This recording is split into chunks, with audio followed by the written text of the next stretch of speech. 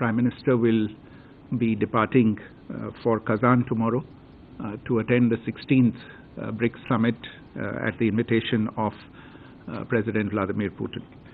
The theme of this edition of the summit is strengthening multilateralism for just global development and security. As you know, India is a founding member of Brics and has participated in all of its activities, its initiatives and engagement since its inception. India brings great value to Brics, and its contributions have played a vital role in shaping Brics efforts in areas such as economic growth, sustainable development and global governance reform. We place a great deal of importance on our involvement and our activities within the Brics Forum, as we view it as a key expression of global multipolarity. Brics also serves for us as a vital platform to tackle a range of global challenges while also contributing to the shaping of a fairer, more exclusive and open international order.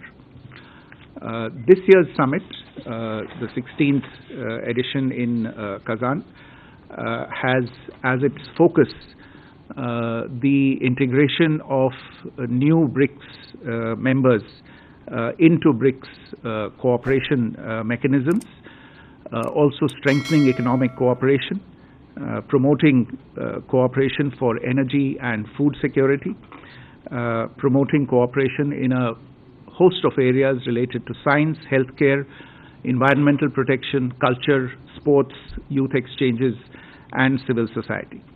As you would be aware, this is the first summit that will be taking place after the first ever expansion of Brics last year at the Johannesburg summit.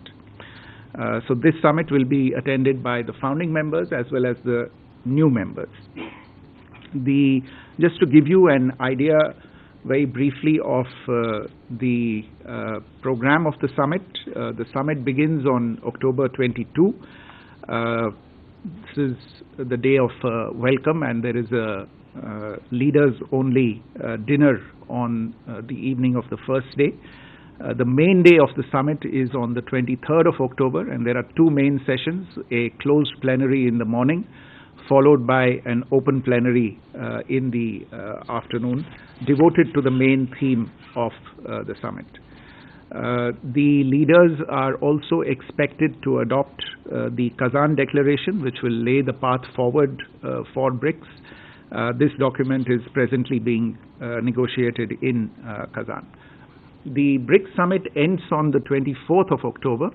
However, the Prime Minister, on account of pressing commitments back home, will return to New Delhi on the 23rd of October itself. But on the 24th, the summit will conclude with the Brics Plus or the outreach session, where a number of countries have been invited by the chair.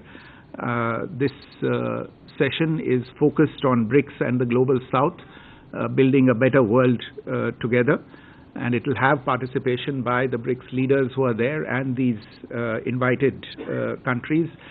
I believe that about 28 heads of state and government and 5 international organizations will be participating in the outreach summit.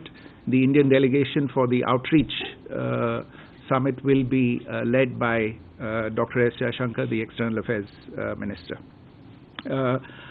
On the sidelines of the summit, the Prime Minister is expected to have a few bilateral meetings. These are presently being worked out, and we will keep you updated on these meetings as they evolve.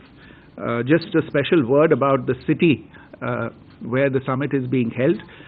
Kazan is the capital of the Republic of Tatarstan in Russia. It's the 5th largest city in Russia and a major cultural and educational center. We have around 1,000 Indian students in Kazan, and some of you may recall that during the visit of the Prime Minister to Russia in July, we had indicated our intention to open an Indian consulate in Kazan.